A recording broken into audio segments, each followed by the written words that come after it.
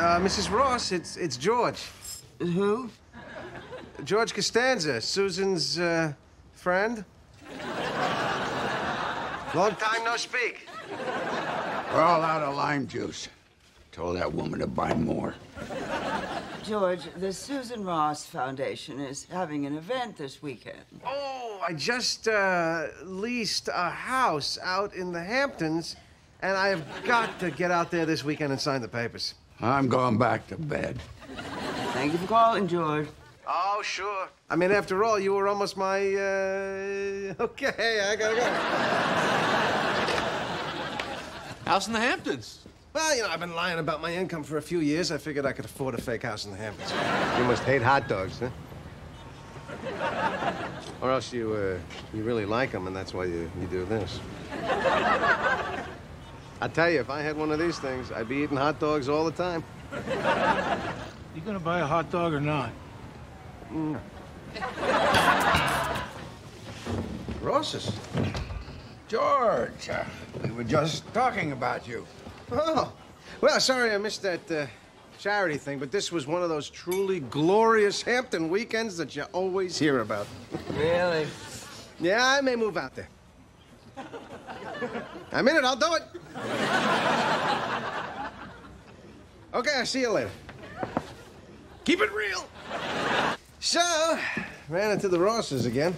Oh, right, at the coffee shop. Where did they get the idea that you have a place in the Hamptons?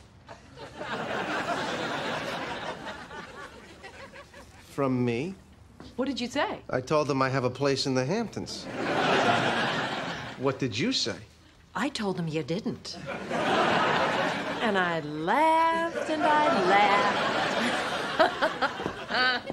So they knew?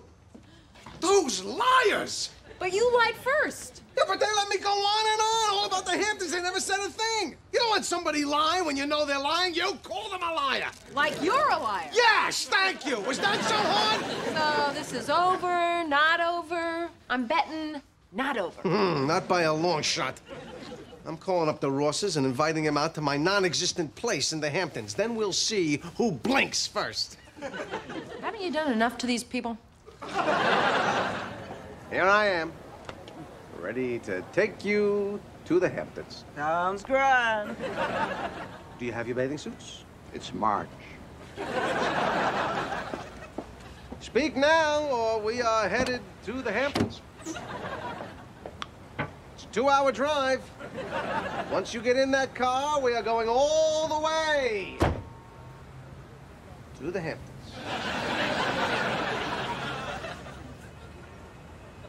All right, you want to get nuts? Come on. Let's get nuts! And that leads into the master bedroom. Tell us more. Want to hear more? The master bedroom opens into the solarium. Another solarium? Yes, 2 solariums. Quite a find. And I have horses, too. What are the names? Snoopy and Prickly Pete. Should I keep driving? Oh, look, an antique stand. Pull over. We'll buy you a housewarming gift. Housewarming gift. All right, we're taking it up a notch.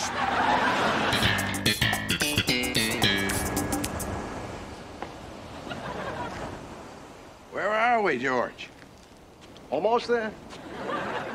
Yeah, this is the end of Long Island. Where's your house?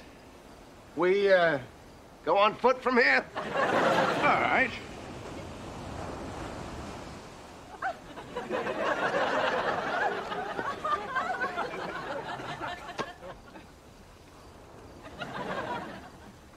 There's no house! It's a lie! There's no solarium, there's no Prickly Pete, there's no other solarium. We know. Why? Why did you make me drive all the way out here? Why didn't you say something? Why? Why? We don't like you, George. And we always blamed you for what happened to Susan. Oh.